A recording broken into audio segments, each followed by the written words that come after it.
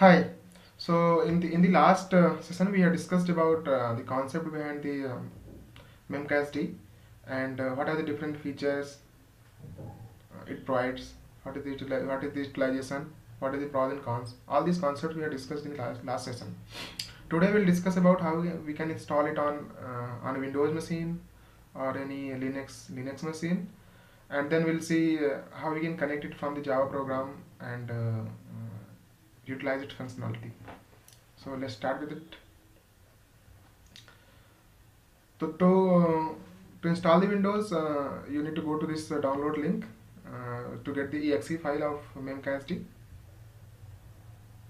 and then I have already downloaded it. So I'll show you basically how to start. Then how to start the Memcached command. So in the as soon as that gets downloaded, then we'll unzip it and then we'll go to Memcached folder and use this command to start the Memcached service in Windows machine. So let's look at that. So I have downloaded it here. This is the location where Memcached has been unzipped. And the command prompt will go to that directory.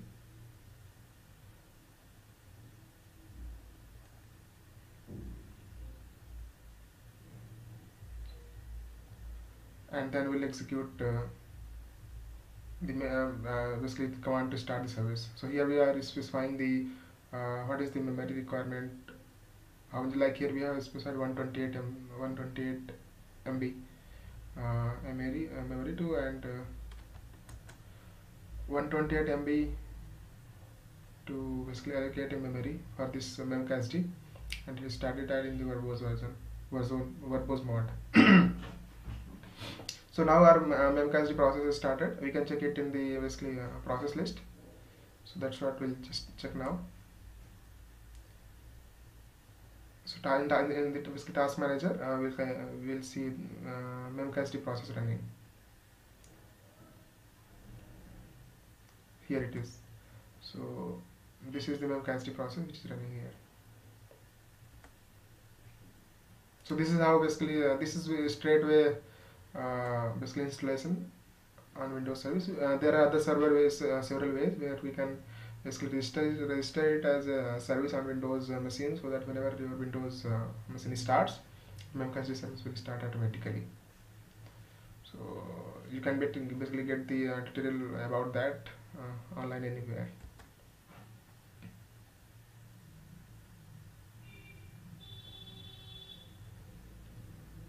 After this now we'll see how basically we can install it on Linux machines.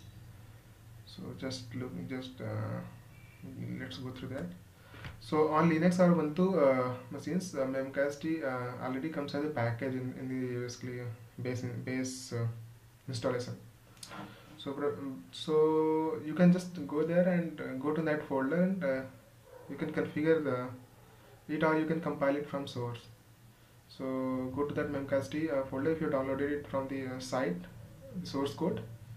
Run the autoconfig command, and then in the configuration .config command, you should provide the input parameters, like what is the prefix of your disk installation. You can also specify the memory requirements, how much RAM you want to allocate for Memcached process, and then execute the make command, and then make and install. So this will set up and start the Memcached process on the Linux machines.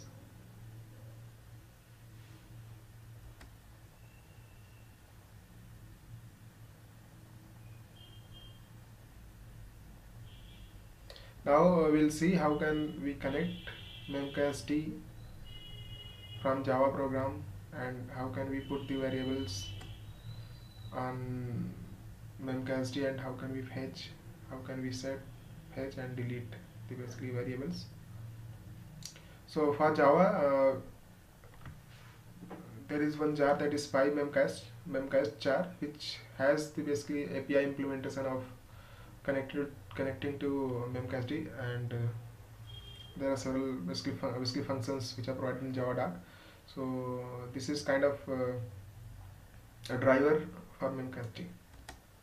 for Java client. So we'll see in the Eclipse. I'll show you the programs running and how do we basically need to code it to connect to Memcached, and then what are the basically how to execute set and get delete methods. So this is a very simple Java program. Before that, you can see that like I have already downloaded the Spy Memcached jar and I added it into my class path.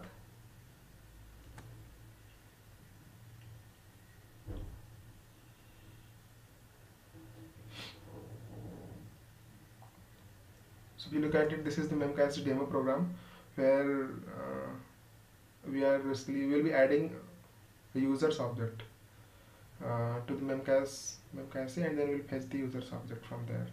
So we already made a users class,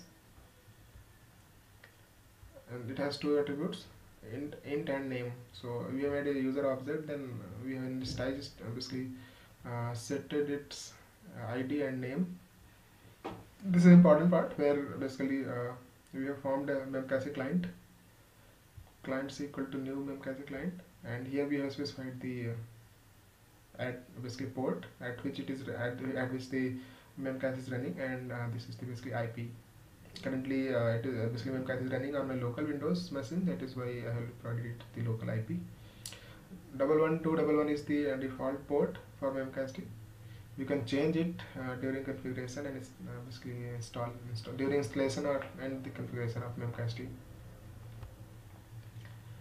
Then we have called c.set. This is the key. I already told you that Memcached is a key value, straightforward key value, basically storage in cache. Nothing much special. So here this is the key, and users is the value. Here this is the timeout time or expiration time of the key of the basic cache. So probably generally people put it basically a huge value here, so basically caching that particular key its value would be available for a long time. Currently this is in terms of seconds, so I added 3600, so it would be kind of cache would be available for 1 hour. As soon as you do this key and value gets basically inserted into cache. Again you can get from c.get and passing the same key, you'll get the same object what you have passed. So basically just check out basically its return type. Get always returns an object because it doesn't know what is the implementation type or actual type of the object which is returning. So probably you need to typecast it later as soon as you get it. So here we'll print it, and then there are several utility methods Memcache client provides, like get status of specific items. It will basically show you what is the status of the Memcache, how many keys are, how many objects are inserted there, what is the cache hit ratio, what is the size what is the Memcache size which has been consumed, and how much it is remaining, and lots of other basically attributes and information is provided. So you can basically go and check in the API. Then by simply calling c.delete and passing the key, that basically key and value will be deleted from Memcache.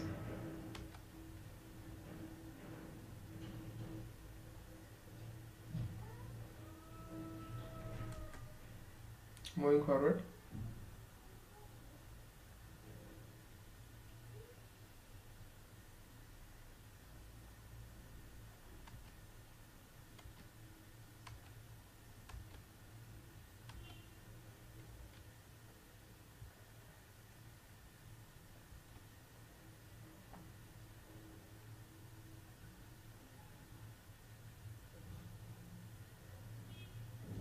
so as soon as we run it, it shows the output here that object 1 which got inserted, and then as soon as you get it, it is showing the basically address of the object. Actually this users uh, class doesn't have to string method. That is why as soon as we get the object, it will be shown like this.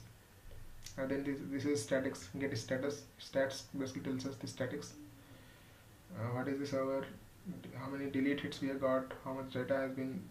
What is the total byte? What is the total number of items? And lots of other basically information. So we'll see in detail. So here you can see lots of variables present in statics. Lots of information, so you can basically go through them in Java doc and you can understand what is the meaning of each and every attribute.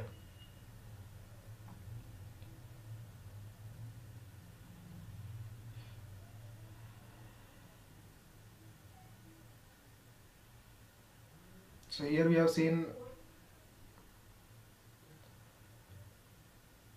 an object which was getting basically inserted. Now we'll see another program where we'll be basically caching a key value pair of strings only.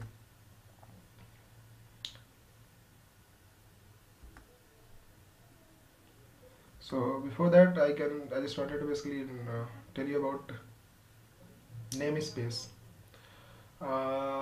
In Memcached we don't have any kind of any concept of packaging or something, but suppose the requirement is like the same Memcache should be used for by several applications. So how do you basically distinguish the keys which are basically used by different applications? So what we can do, we can define a namespace. Like I have defined here com.learned java j2e.demo, and we'll append it to the key, and then insert the data. So it would be kind of unique.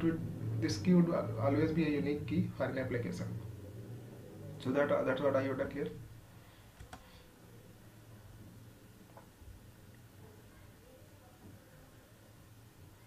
Again, we have made just a client, and then one key value pair, key 1 key value 1, key 2 value 2, and then client.set namespace.q1. This would be our key total. This is the cache timeout, and this is the value. Similarly for key 2, we have added and then fetched from the cache, shown it on basically console. Then we have called the client.delete key 2. We are deleting here, and then after deletion, when we try to basically fetch the data from for key 2, this should show the null value because it has already been deleted from cache. So we'll run this program and see how it behaves.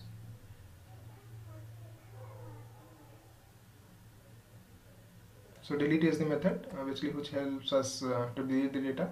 Set is the basically for adding the data, and get it for fetching the data.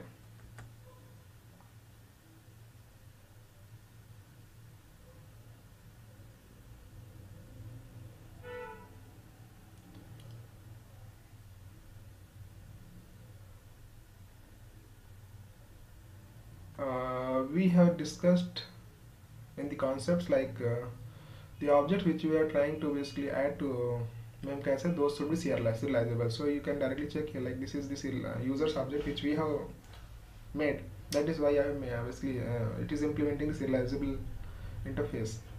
Serializable is a basically marker interface which makes your object as eligible for serialization. So if I remove this and try to put this object on Memcache, probably it will show an error. So let's look at that.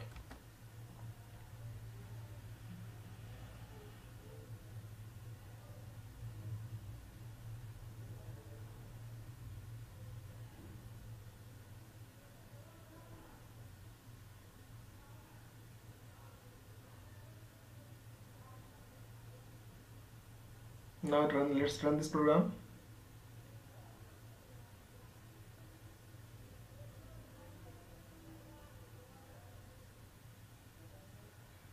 Oh, by mistake I ran it in it is in debug mode. I'll cancel it and run it in the Java program.